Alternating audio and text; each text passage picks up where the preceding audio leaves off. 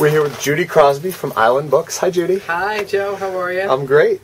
Thanks so much for taking some time, Well, and I welcome. appreciate Thank it. you for stopping. Always good to see you again. Yeah. So, as you know, I'm going to ask you a few questions, and you can answer or not answer in any way that you like. Okay. Okay. So, we take polite society, throw it out the window. How Okay. old are you? I'll be 52 this month. Okay. And do you have a political orientation? I'm a Democrat. And how about religion or religious affiliation? No religion or affiliation. Okay. And your job titles? Titles. Well, I own Island Books, and so I'm the buyer and the manager and the bathroom cleaner. And well, I don't take the garbage out. My husband does that. Okay. And you have another role in New England as well? Right. I'm the president currently of the New England Independent Booksellers Association. And one more, I believe, right?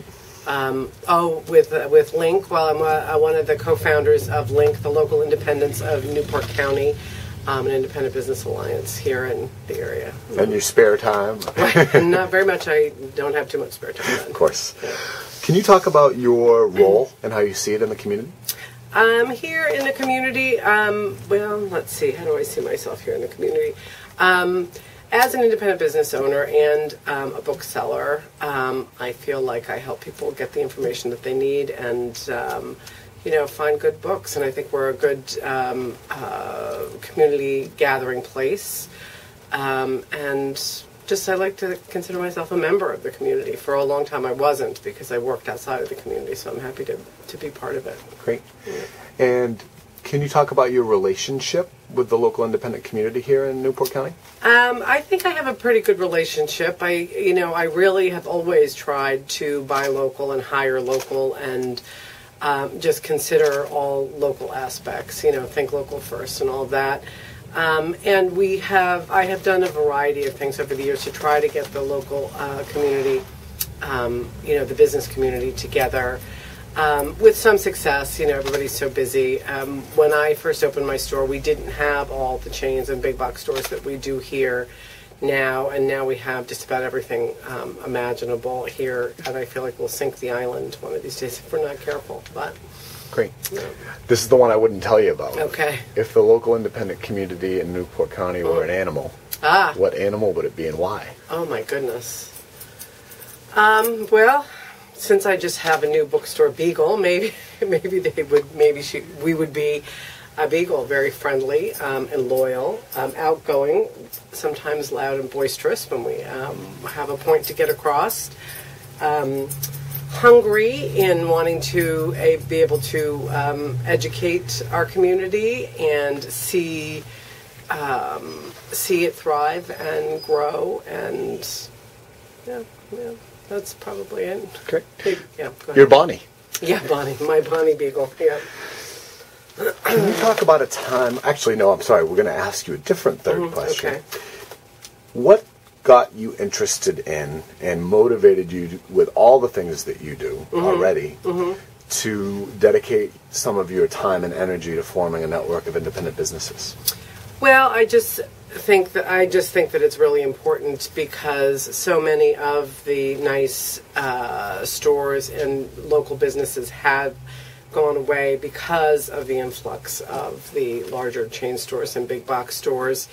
And I just think it's really important to do business with your neighbors and to keep the economy, the local economy growing. And I think that it really does add to a sense of community to be able to go in and know who you're doing business with. I have kids that come in as infants and then they're learning to read and then they're, in high school and, they're even going off to college now and come back. So, great. Two more. Okay. In your life experiences as an organizer and an entrepreneur, you've probably learned many things. What one piece of advice or lesson learned could you share with anyone who might see this? In terms of organizing? Well, I guess whatever you think is most important for people to hear. Well, to put your money where your mouth is, and all those cliches, and really do what you're advocating that other people do, and that it's not going to happen overnight. And so sometimes one of my faults is I want things to happen right away, and so then the rate of burnout could, be pretty high if you're expecting overnight success and results. And fortunately, I'm teamed up with two great people. Lisa Harrison in Newport, she owns the store only in Rhode Island, and John Wood, who you're going to visit next at the Green Grocer, and both of them, kind of keep me on an even keel that way, because they're like, no, we're doing great, we're making great progress. Whereas I think that I want to have 100 members and this and that. So building on that just a little bit, what you're describing sounds to me like support. And so, yes, absolutely. Something I've heard a lot, and in most of the interviews that I've done is, about the type of support that business owners get from other business owners. Right. Can you just speak to that for a minute?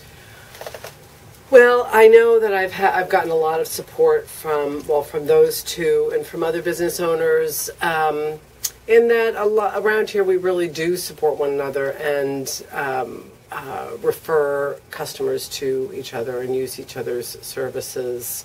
Is that what you mean? Yeah, I mean that, and then it sounds like you're gaining some level of like emotional support from them as well. Oh, sure, absolutely. Yeah. So, last question. Okay. If you had one message, what I'm up to here and what we're trying to accomplish by sort of spreading this out, what message would that be? And I'll ask you to talk to the camera. Okay, what message would that be? Let's see, talk to the camera. I guess the message that I would say is just to pace yourself and to keep working and get as much support, join other networks, look at other people's websites, join Bally, join Amoeba. Those are things that we haven't had an opportunity to do yet because we don't really have the funds, but I get a lot of support from the New England Independent Booksellers Association as well, and their education. I guess that's probably all I can say.